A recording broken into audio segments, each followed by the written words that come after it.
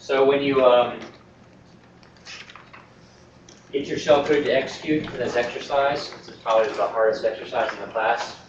I want you to throw up your hands and say, compliment it, and unless you say that, I won't acknowledge you. I'll just say, nope, no one's got it yet, I guess.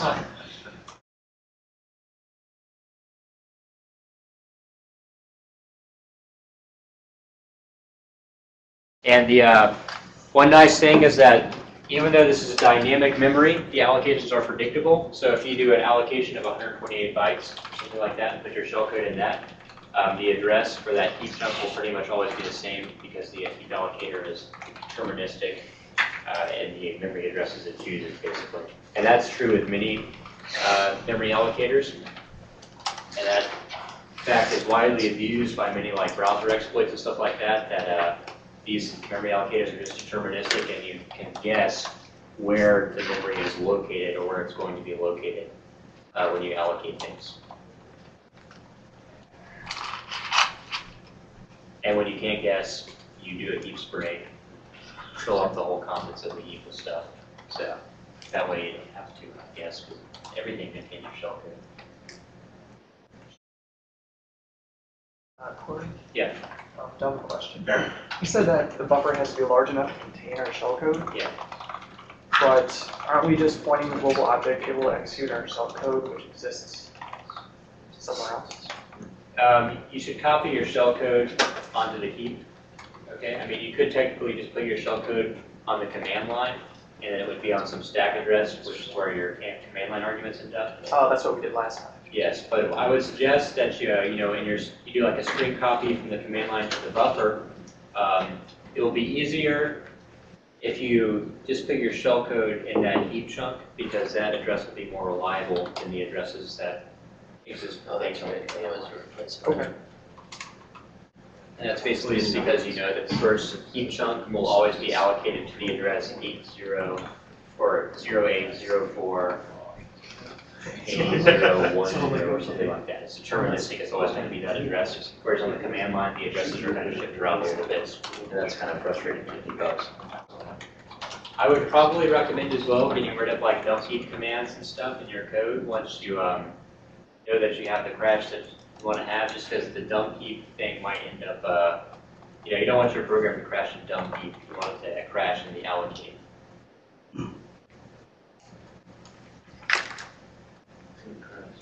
So if I was exploiting this, I mean the alloc user file I would use would be, if I can recreate this from memory.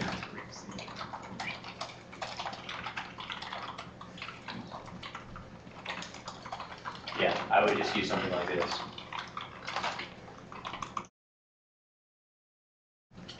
Were we supposed to use the, I mean, is the idea we're going to use the arbitrary code to manipulate the global offset? No, because the arbitrary code will only manipulate its own global offset table. Okay, so we need to add some C code that will do that. Yeah, I mean, you will overwrite you will modify the global offset table because that's what you'll put the address of the global offset table in that next pointer field in the control block. I got that, but in order to, okay. So just remember that the global offset table is a per process thing. Each time you restart an application, I mean, you can change the global offset table for arbitrary, and in a second the process is done executing, the global offset table is the same again because it gets recreated each time you run the process. Okay, and it's a per process thing. It's not like you can just change the global offset table for one program and it should change system-wide for everything else from there on. Each process has its own global offset table, and each time it runs, its global offset table gets restored and fixed. So you'll be changing the global offset table for the memory allocator as it is running.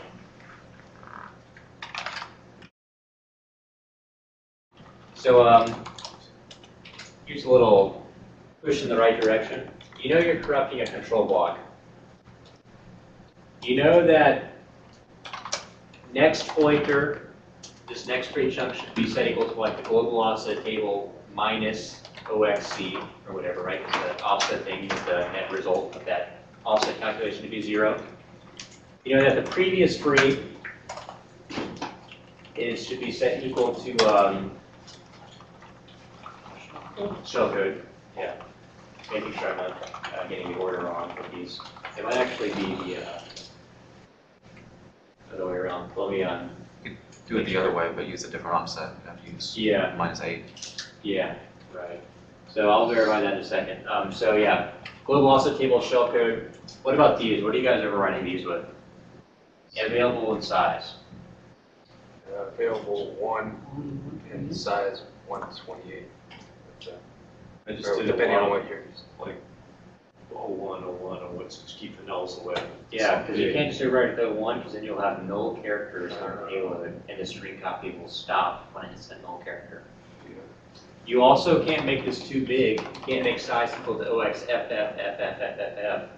Why is that? Because then it'll be treated as a negative number, is the way that sign numbers work. So so available has to be non-zero, all right? That's pretty easy to do. It has to be non-zero, not contain null characters. Size has to be greater than 128 or whatever, you know, it has to be big enough to satisfy that allocation request, but it can't be too big, otherwise it'll be treated as a negative number. So it can't be bigger than like, is it 7 FFFFF, I think it is. So what I would do is I would set available equal to OX111111, and then size equal to OX11111, which is a huge number, but the allocator will still use it and it's not treated as negative. You could use 010101, that's fine too. And then let's look at these again by looking at the allocator code.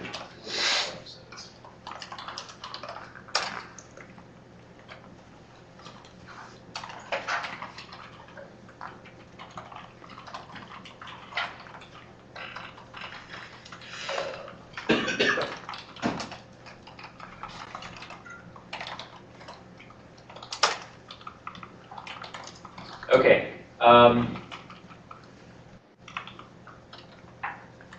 Trying to throw you guys a little bit of a curveball at you, just because I was telling you the wrong order. I don't think it would matter, but just to keep everyone on the same page, this is how I want you to do it. So I had told you to set next free equal to the global offset table, right? And then previous free equal to your shellcode. Let me think for a second.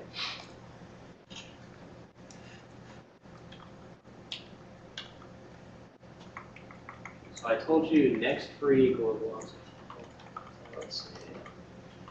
No, you know what? You can try it that way. Go for it. I was about to say that instead I want you to set the previous free equal to the global offset table and next free equal to your shellcode instead of the other way around. You control both those pointers. Since this first line here is saying previous free equals next free, it would be global offset table equals your shellcode. And if you had it that way, if you come down here, that would mean shellcode equals global offset table. But that's going to happen either way, actually. So what's going to happen is that sort of nasty thing I told you was going to appear, was that in the middle of your payload, you're going to get some random bytes in there. And it's because of one of these other writes. So if you check previous free, global offset table, next free equals your shellcode. And down here, the address of where your shellcode is located, plus some offset, equals the global offset table, so the bytes associated with the global offset table. So that means your shellcode would have 0804 something, something, something, something written in the middle of it. So what you're going to do instead, and that should happen if you choose either one, if instead you make previous, the other way around, that issue is still going to come back up. So what you're going to do is, instead of it pointing directly at your shellcode, instead of pointing the global offset table directly at your shellcode, you're going to point it at the middle of your no-op sled. And then this line right here will write some junk into the middle of your no-op sled. And then you'll have to figure out a way to jump around that.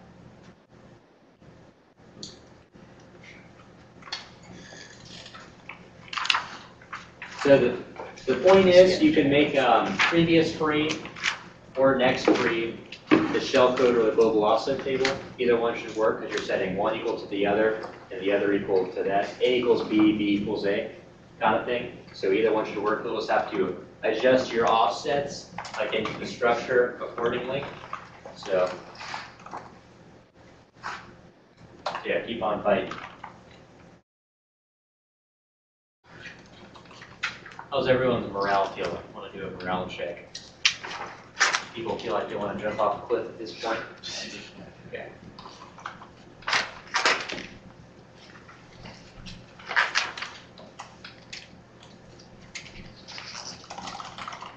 The last half of the day we'll have sort of a change of pace where I talk about some more high-level stuff like finding bugs, exploit mitigation technologies.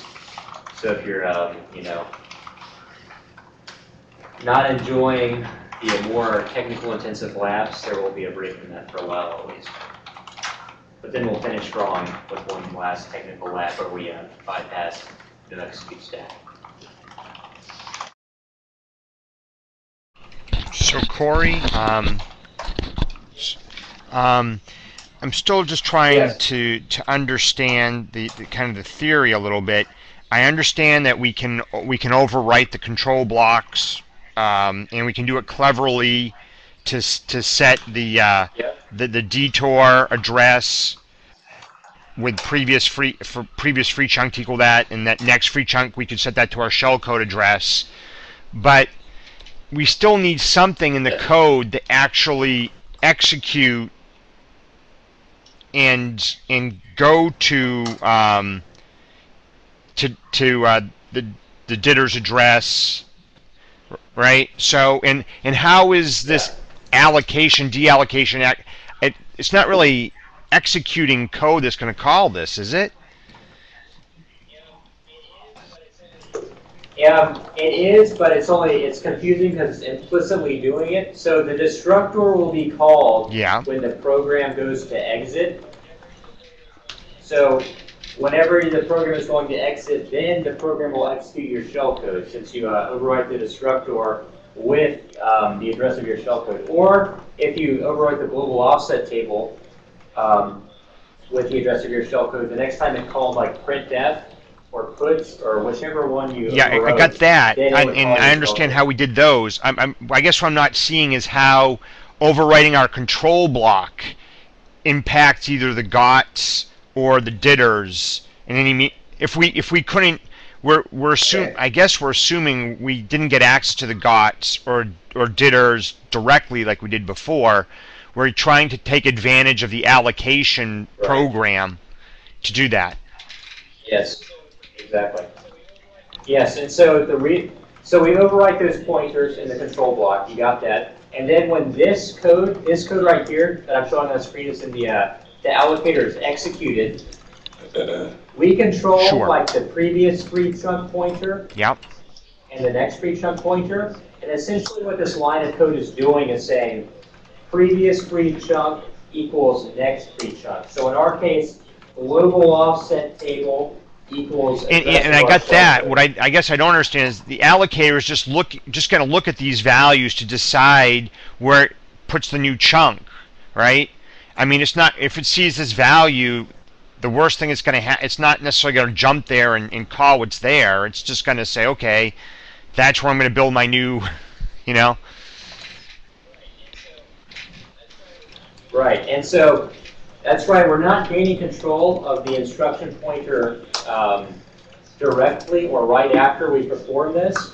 We're only corrupting some memory that will later be used to control the BIP.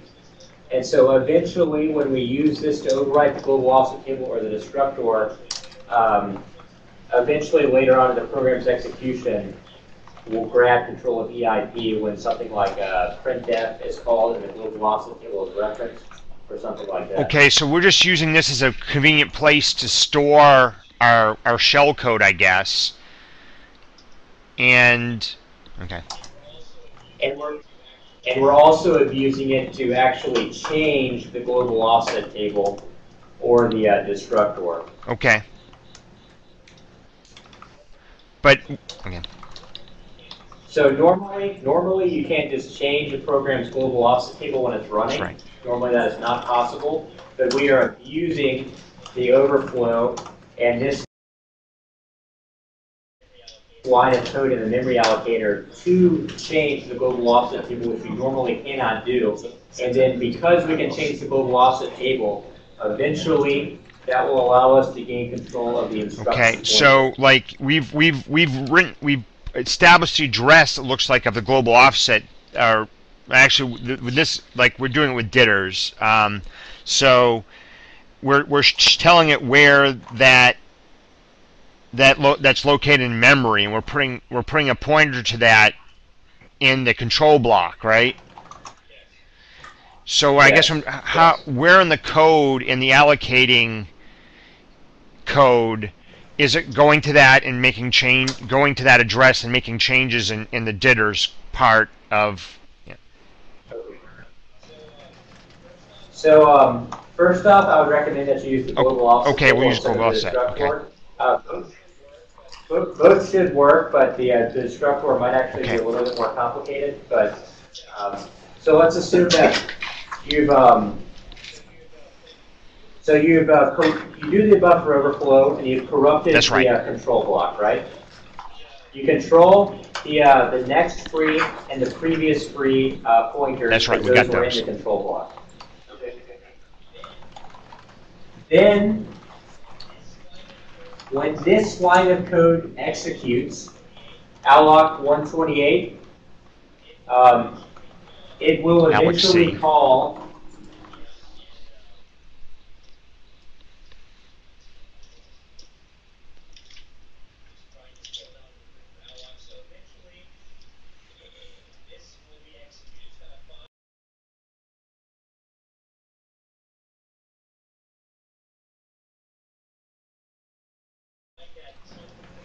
and that's kind of final.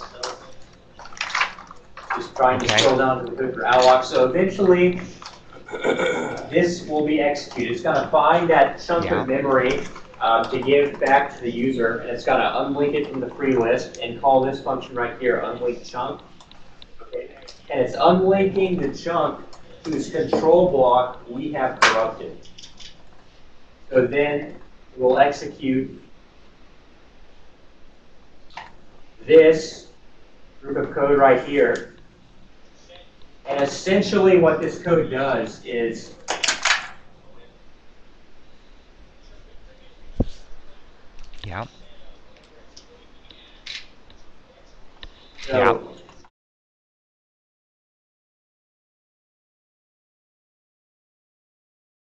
set previous free chunk, the address of whatever points to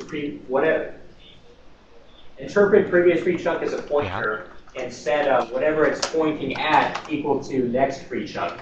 So in this case, it will set global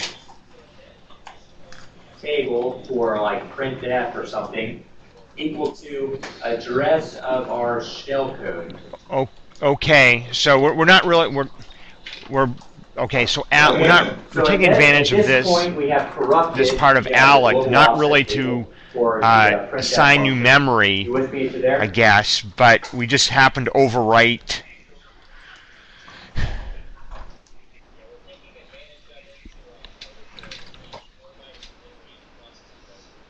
Okay.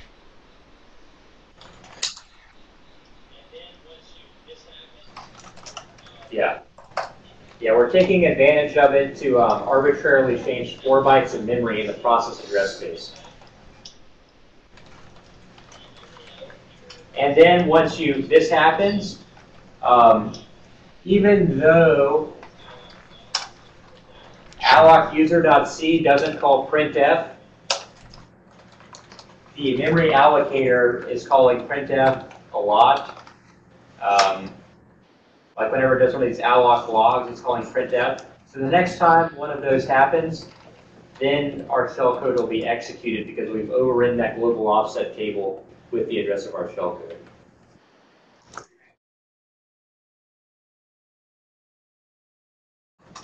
Has anyone got it yet?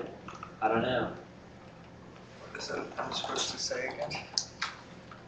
Papa Legba, hear my call. Papa Legba, you're my call. Yeah, so you got your shell execute? Yep. Okay, cool. So did you have to do the relative jump to get past the bad bytes? Yes. Okay. Because actually sometimes the bytes will assemble into crappy x86 bytes, but not any bytes that will crash the process. So it'll just be like add AX 3000, you know, floating point divide, and some other weird x86 instructions, and the processor will just say, okay, whatever, and just keep on trucking. And other times it'll do something bad, like divide by 0, try to dereference a bad address, and it will crash. So it's actually good that you had to do that and then do a relative jump past it.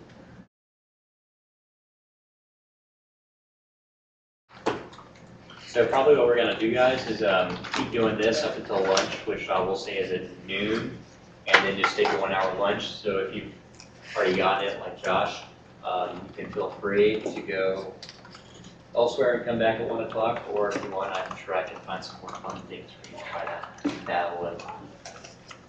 Are there any heap allocators, not your toy one, but real ones, that do anything at that metadata level to try to check, like a CRC checksum or something? Yeah, they've started doing that. So like a lot of them have safe unlinking now is what they call, where they will, and this has only happened pretty recently, they'll sanity check the previous index pointers before they try to dereference them and use them. However, what you will find, which is kind of weird, is that a lot of applications out there implement their own allocator, like on top of the normal system allocator. For whatever reason, it's like every programmer wants to write its own memory allocator. And if they're doing their own custom allocator, this kind of stuff is still on the table, and there's still other allocators that are vulnerable to this type of thing. And in general, with heap overflows, the techniques are always kind of changing and evolving a lot more than the stack overflows. So this is sort of a prototypical technique that's been around for a while and it's starting to be mitigated. But understanding how the heap works and being able to draw heap diagrams and understanding what your corruption is doing to the heap, eventually, if you understand that really well, you can still find some kind of crazy way to get arbitrary 4-byte numbers. But yeah, it's always changing because the allocators are always changing and becoming more optimized or more secure or this or that. And then, some programmer at another company, they'll write their own memory allocator framework on top of the system one. And the system one does safe and sanity checks, but the custom one does not. And so you can abuse the custom one and stuff like that. So Like Adobe. I wouldn't name names, but you'd be surprised how many companies do that. It's really kind of surprising. It's one of those things like crypto where you really shouldn't try to do it yourself because it's really hard to get right, but everyone tries to do it anyway for whatever reason. And I can only guess it's because the programmer's like, well, you know what? I know my program better than the Windows programmers do since I programmed it. So I can program the allocator to be more efficient for my type of program since I know that my program is only going to use 128-byte chunks. So I can optimize it for that size of allocation or something like that. Kind of open up a worms and try to implement something like that yourself. That's not nice. And then with something like use after free, you're not even corrupting any chunk meta information. You're just abusing the patterns in the memory allocator to gain control of the IP, basically. And I'll try to talk about that a little bit more for lunch as well. Then you have memory allocators like the OpenBSD memory allocator, or ones that will be super secure. And they store basically all this meta information out of band with the actual heap. So it's just all stored off to the side in its own kind of memory pool. And that way, buffer overflow won't corrupt that meta information that the heap allocator is using. But there's a cost with that, and that it's more wasteful of memory space since you're having to kind of keep this whole other pool of memory just for the meta information instead of storing it in line. But when you have an operating system like OpenBSD, you're willing to make that trade-off of security for performance versus security.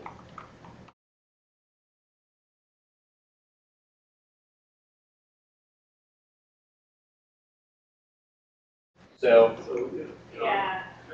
what you're doing, and it doesn't matter if you do it either way, so you're doing like previous chunk equals global offset table, or something like that, and then next free chunk equals shellcode. But then look at this next line. This basically does shellcode equals global offset table. So in your NOP sled, it's writing in the bytes associated with the address of that global offset table, and it's trying to interpret those as x86 instructions. And it's, you know, some people got lucky, and those x86 instructions turned into something that would not crash the process, just turned into some arithmetic instructions or something. In your case, either they were bad instructions that the processor couldn't even handle, or it was trying to dereference a memory address which is bad or something like that, and it just crashed the process before it even gets to your shellcode. Okay, but what, why do they get inserted at those places in memory? Is that memory was dedicated for that allocated code, right? So, global offset table equals your shellcode, but then your shellcode plus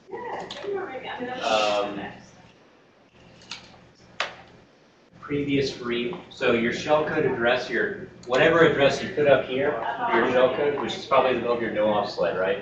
Some address in the middle of your no-op sled. That address plus your so it is, but it's that C. second line that's adding those. Okay. Yes, plus, so that address plus C, so you can't just jump around it. Whatever address you put here, that address plus C is going to get those bad bytes. Okay, so I could try to eliminate that by manipulating that second line and making sure it points to something valid or to. But you can't get around it. You just have to deal with it because no matter what you put, it's like A equals B, B equals A. There's nothing you can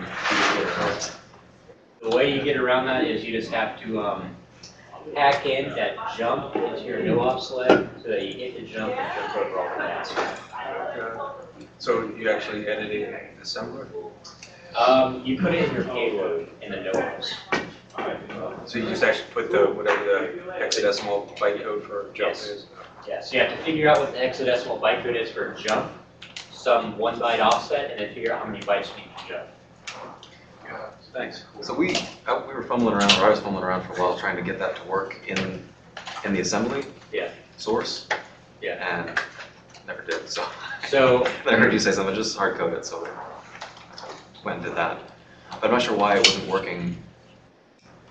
According to, I was looking at the, oh, so you actually trying to put it in your shellcode source? yeah, in the manual it said you can do jump, all caps, short, and then an immediate value Yeah. less than 128. Yeah, but if you just put it in your shellcode, then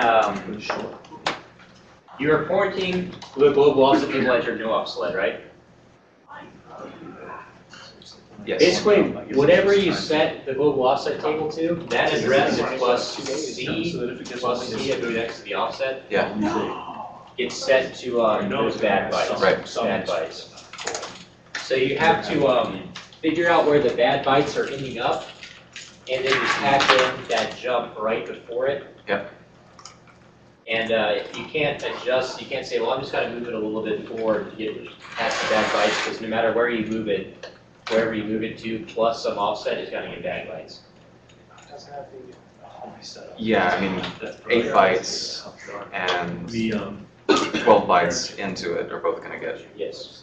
So you want to just point it in the middle of your no-op sled, because it's okay if your no-ops are jacked up, because they don't have to execute via your shell. And but if you were to point this right at your shellcode, it would jack up the middle of your shellcode, and there's nothing you can do to recover from that, because your shellcode is bad. So you point it to the middle of your no-ops, because your no-ops can get clobbered, doesn't matter, and then just put in that, in your no-ops, in your payload file, just change it, 2 of those OX90s to like shell 30 bytes or something like that. And then what I tried to do before that, that's what I have now. What I tried to do before that was modifying the assembly source Yeah. and putting in a series of no-ops Okay. and a jump before it You could do to a that. label after. I thought, but for some reason I couldn't get it to. It would compile. No, I kept saying that the jump was out of range or something. So you tried to jump to the label or tried to jump like in a I tried both. And neither of them worked? No, I didn't want to. Might have been you had too many no-ops and it was not like in a jump short for the distance you were trying to jump. Maybe. I don't know. Anyway, But yeah, that's, I haven't tried putting in the actual assembly file like you, but that should be valid. So yeah, I'm not sure why you would do that. okay. But yeah, the correct thing is just to figure out what the opcode is for the jump short. I think it was like EB or E8 or something like that. And then like 30 bytes. Yeah, it's EB and then Yeah, 1 byte offset. You talking about this?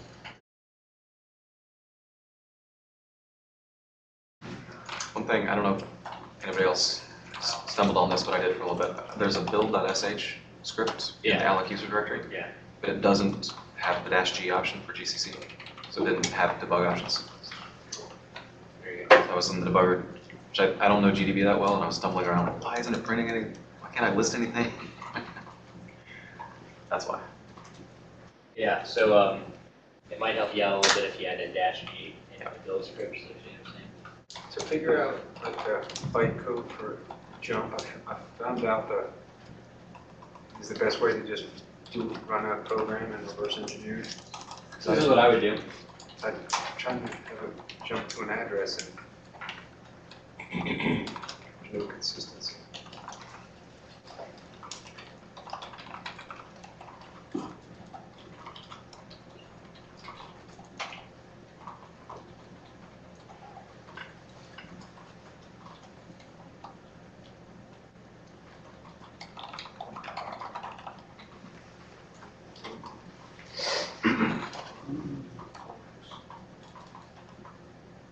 What's the short? That means just jump 1 byte worth. You know, it makes it like you can only jump like 255 bytes ahead. Ah. Otherwise, you'll get a bunch of null bytes. And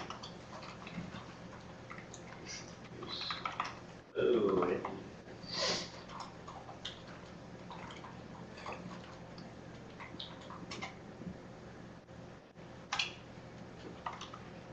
What was that command to display that? OBJ dump? Yeah. Just the With what argument? -D or? dash lower D. I did that like a. Then you can see you can just do EB, some number of bytes, and that'll jump me 1, 2, 3, 4 bytes ahead. So what I'll do is I'll start working through this on my own, and you guys can see how I'm doing it in case you're stuck. Want to get some tips about how I go about through the process. So hopefully I won't screw this up too bad.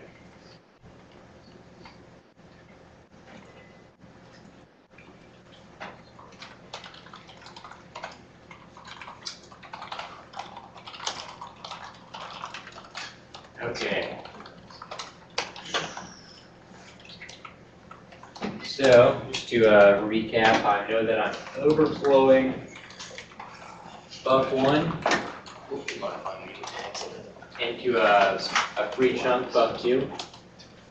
I'll have to write 128 bytes, and then I'll be overflowing the second chunk's control block data.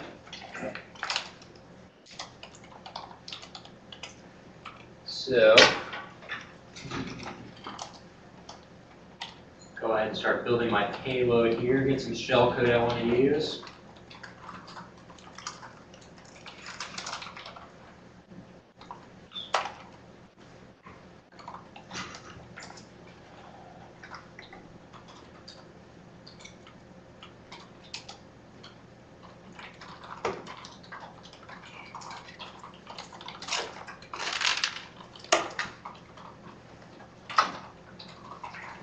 There's a shellcode I'm going to use.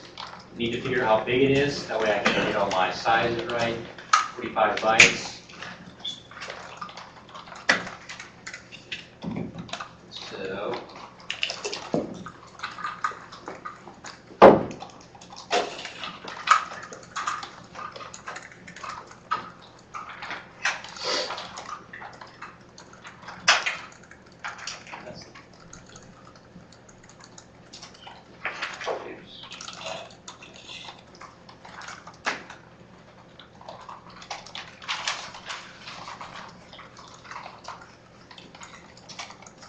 So at this point, I've got 128 bytes. This will completely consume my my first chunk. After this, I've reached the point of no return. I'll be overriding the control block for the that second chunk that is free. So let's see what I want to change these to. All right, so after I've overridden that first 128 bytes, I need to figure out what I'm going to set that control block to. So I'm just going to draw a little bit of diagram here. So available, this has to be not 0. I'm just going to make it equal to OX11111111. Size has to be greater than 128, but not so big that it's negative. So I'm just going to make that, I'll actually make it 2. That way I can just check my alignment, make sure everything's ending up the way it's supposed to. Next free, I'll set this equal to global offset table. You guys were using next free as your global offset table, right? Or were using previous free? Either one should work. Next. Next, okay, so you're using next global offset table? Okay, so I'll set this equal to some global offset table. Which was the one that was causing crashes? Was it printf or puts? Printf. Printf is causing crashes? Okay. Okay. Works fine. Yeah. Guess it depends. Yeah. Oh, really? Who got a crash and had to do the jump 8 thing? And which did you use? Printf. Printf. Okay, we'll use printf and see what happens then. So got print f minus what do I need to subtract by in this case? Is it c? OXC. OXC, since it's the next free, previous free, 048C. Previous free equals obsolete. Okay, so let's get to work on doing this.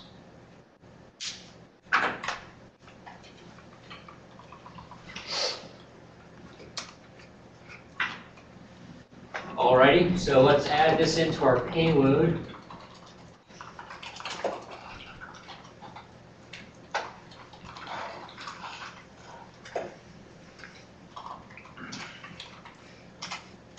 There we go. That represents having overridden the size and the available field for that chunk we're corrupting. Next comes the next free pointer. Need to figure out what's the address there. Kind of looks like C58.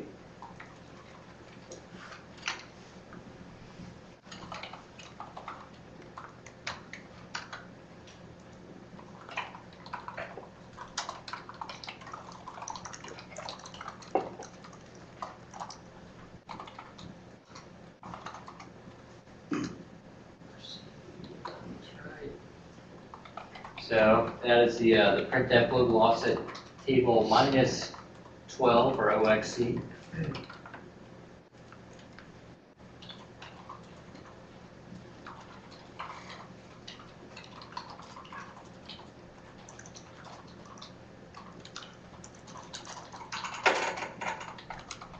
Okay, and I'm not really sure where my shellcode is at this point, so I'm just going to put in a placeholder value and go find it. So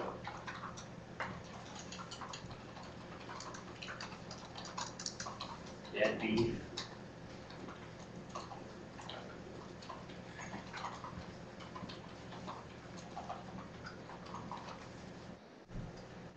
Okay, so there's my payload file. The last one is the dummy placeholder value now until I know what the address of my shellcode is. So let's fire up the program with the payload.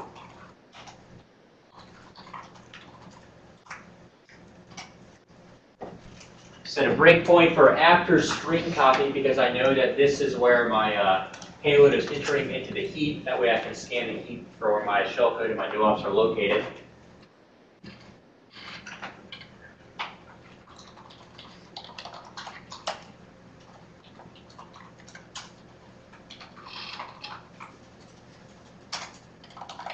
Okay.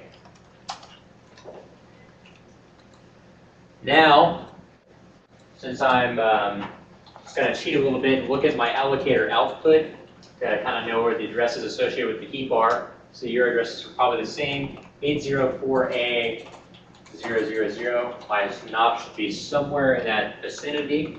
So let's go take a look.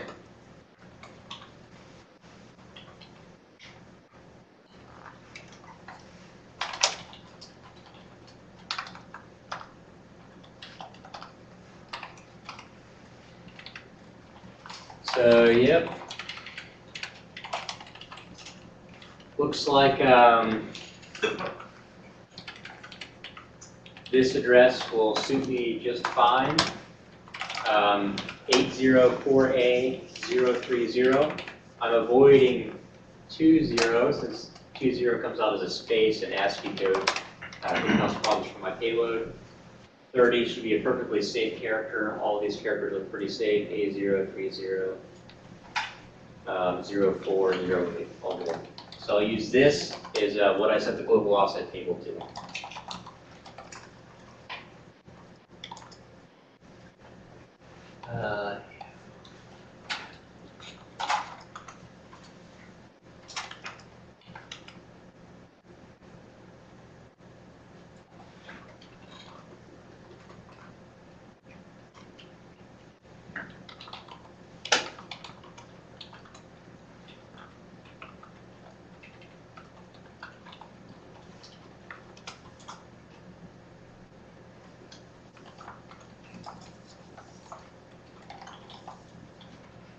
Was it A030.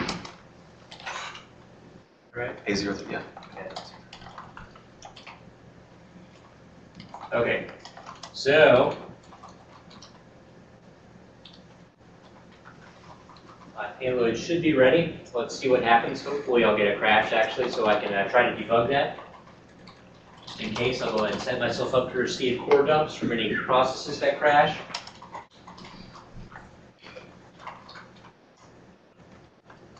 Uh-oh.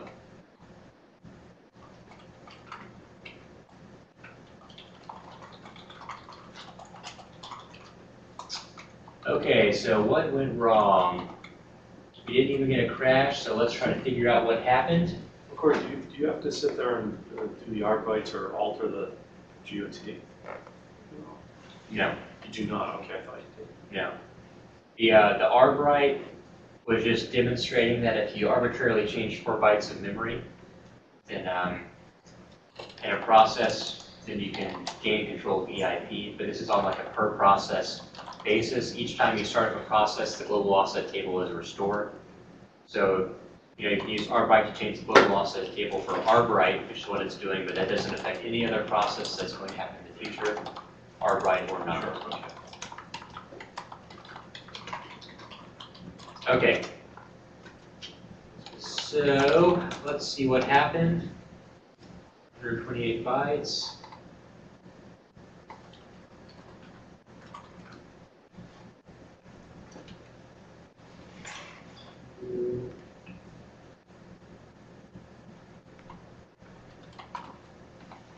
All right, I'm going to get a piece of paper here to write down some of these addresses for me to check out in the debugger so I can see what I did wrong.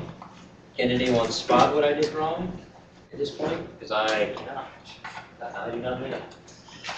So, let's double check all this.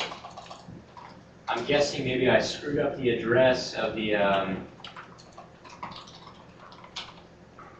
printf or something like that. So, what I'm trying to overwrite, my global offset table entry is 0x0804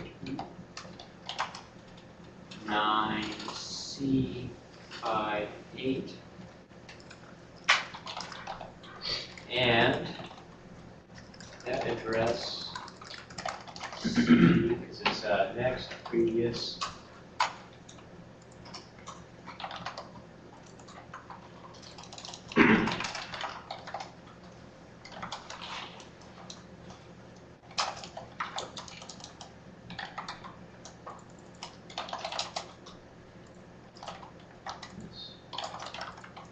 Should be 804 49C4C.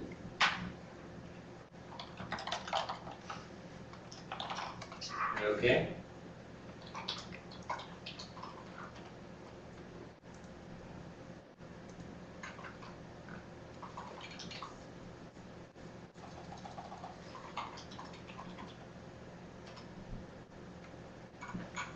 What I'll do now is I want to verify that the global offset table is getting overwritten with the values that I think they are. So I'm going to set a breakpoint for unlinked chunk towards the end here where I know that the override should have happened, because that's when we do the A equals B, B equals A kind of thing. So I'll set one for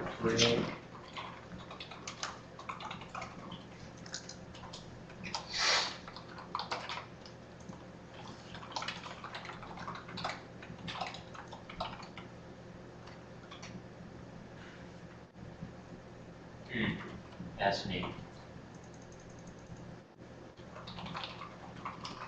It did not even try to take our off of the. I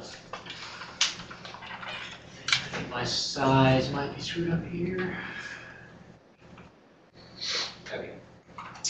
Start from the beginning. How about that?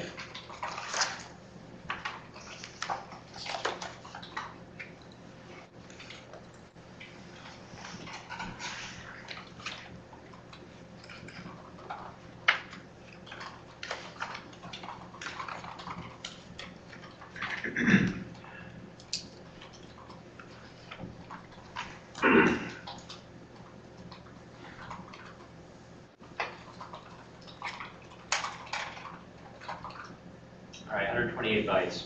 That's correct.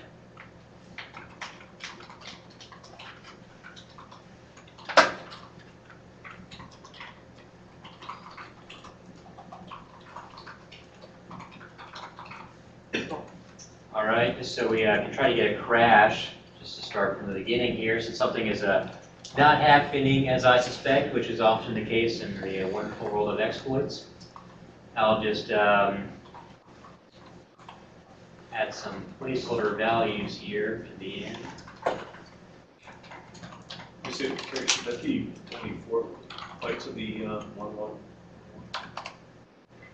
I just decided to set you yeah, along the with both sides of the same.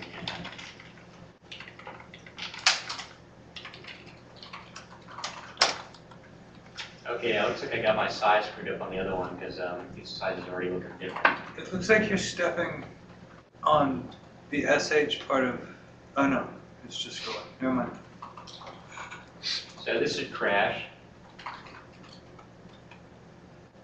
That's not, that's me.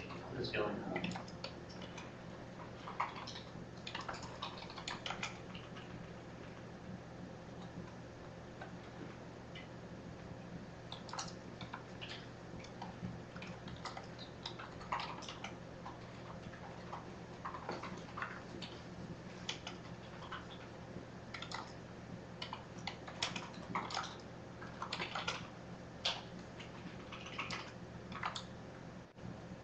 Ah, very stupid. I have not compiled the allocuser.c file in a long time.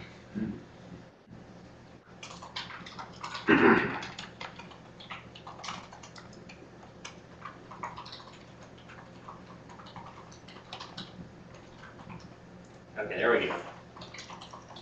Now, Corey just made a horrendous rookie mistake, and he was working on that exploit, and the source code he was looking at was not even recent. So, and now we should see some things happen. There we go. All right. So let's see what happened with the crash.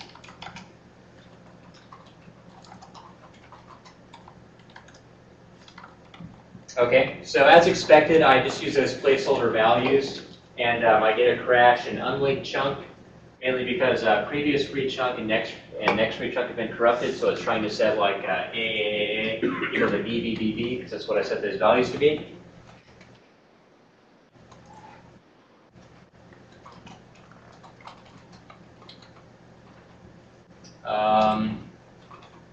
But I did forget to get the address of my shellcode. So let's go and find where that was.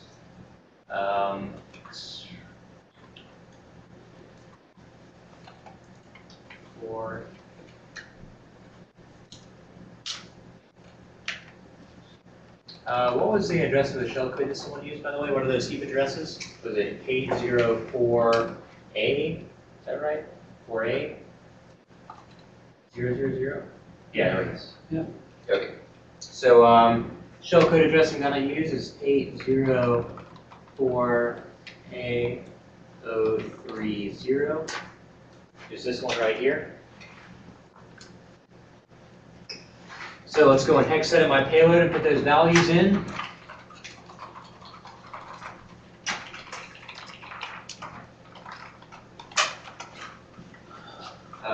Let's see here. This one is going to be the address of the global offset table minus OXC. So 4C C408. Yep. And then the address of my shellcode, which I just found, 30A004.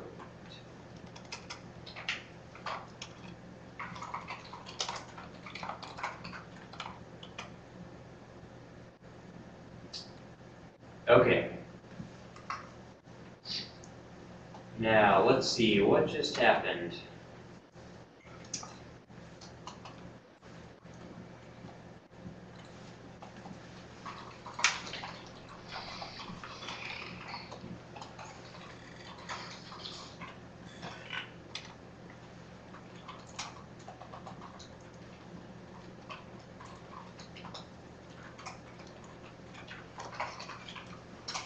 Looks like my shellcode was not executed, and I'm not really sure why at this point.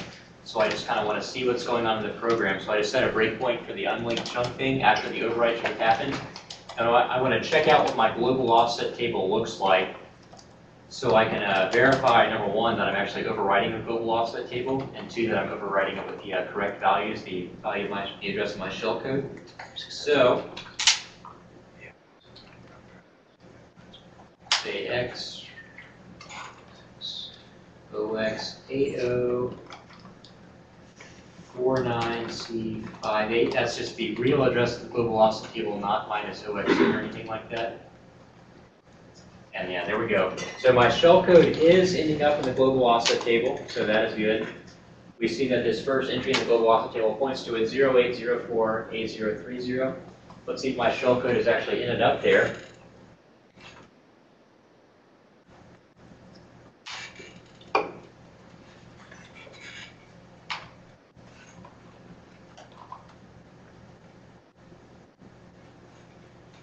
Okay, and it has.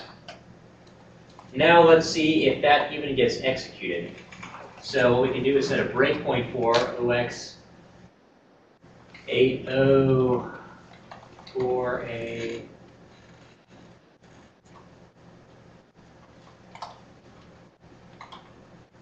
I'll just put it somewhere in the middle there. C for continue. And it never gets executed. So I'm suspecting that in my case, printf was not getting executed, maybe because I didn't have a dump heap or something in there.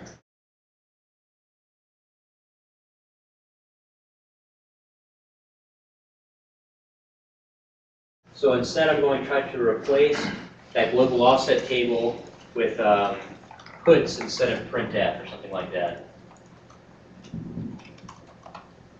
So let's go ahead and calculate the global offset table for puts.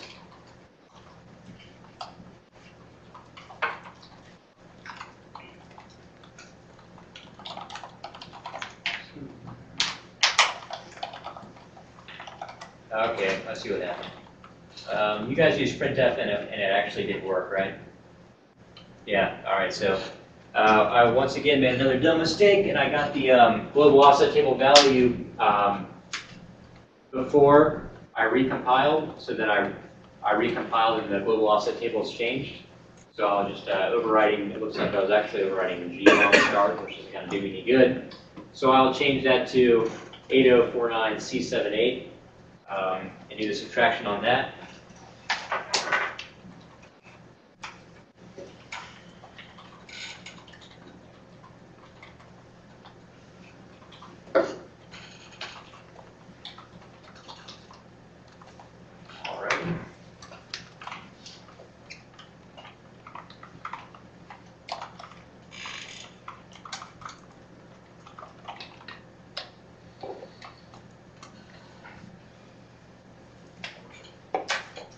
Shellcode address should not have changed though, since these heap allocations are deterministic, so I'll just go in and change the address of that global offset table entry. 0804 9C 6C. There we go, all's off.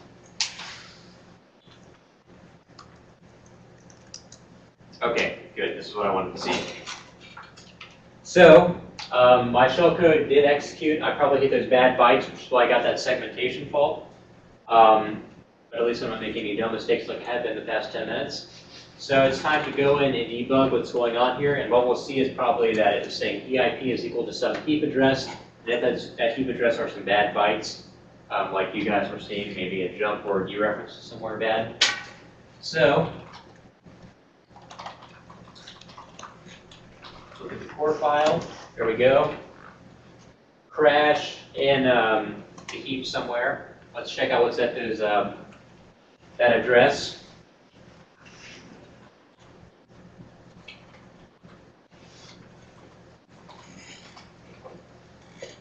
Okay, here it is. So this is probably what's crashing the code. You can see it's actually dereferencing, trying to dereference like EDI or DX or whatever this crazy instruction is in x86. And that's causing the crash. So what I need to do is put a short jump in here somewhere and jump ahead like 10 bytes or something like that. So I'm going to hack that into my payload and try to get lucky. So trying to eyeball where I should put the relative jump in my payload. I know that my payload starts at A010, just from prior experience, since that's the beginning of chunk 1. And this is at 030, so it looks like I'll have to go 20 hexadecimal, 32 bytes ahead in my NOAA payload and put the relative jump somewhere in there. And as you guys discovered, the opcodes for the relative jump is EB, 1 byte offset. So let's try to do that.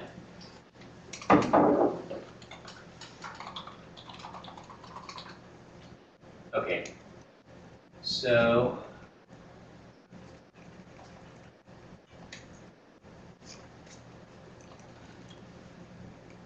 that's 24. Would that be enough? Put it guessing a little bit here.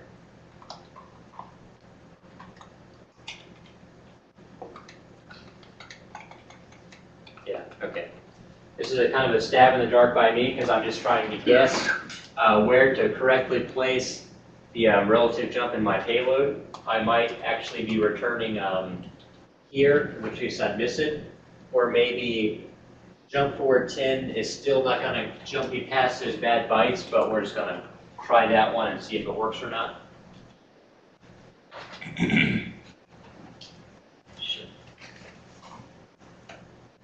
So we'll do this in the debugger just so we can see what's happening.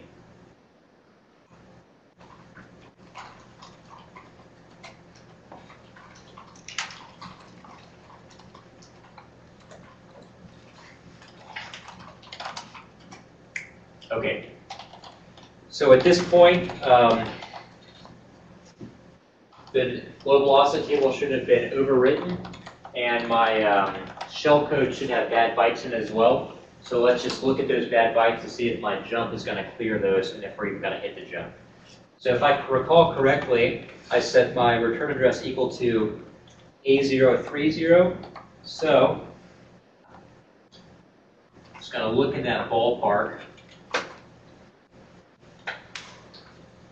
I'll do 20 just so we have some stuff leading up to it. Okay, so right at 30, I guessed very well. this is where the stuff was returning to. It looks like I'd be returning right to my jump, but let's see if I jumped far enough away to get past the bad bytes. As it is right now, we would jump to 4A042, so as long as this is beyond the bad bytes, I'll be all safe. And it looks like I should be safe, right? Because 42 is down here. So let's see and see what happens.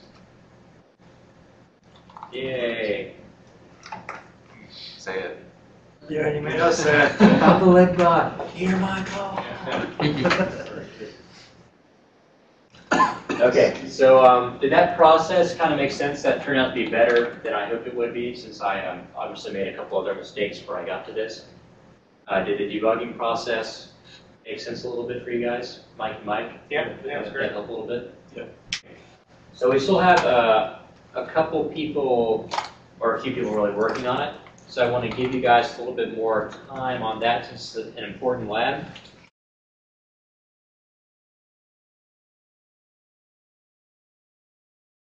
For you others that have already had success, what can I dream up for you?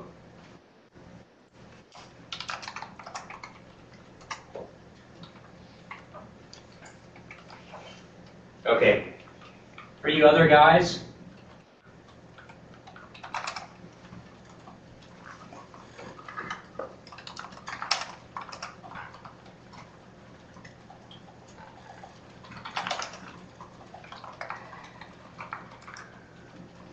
what's y'all working on this one? Dream point or override?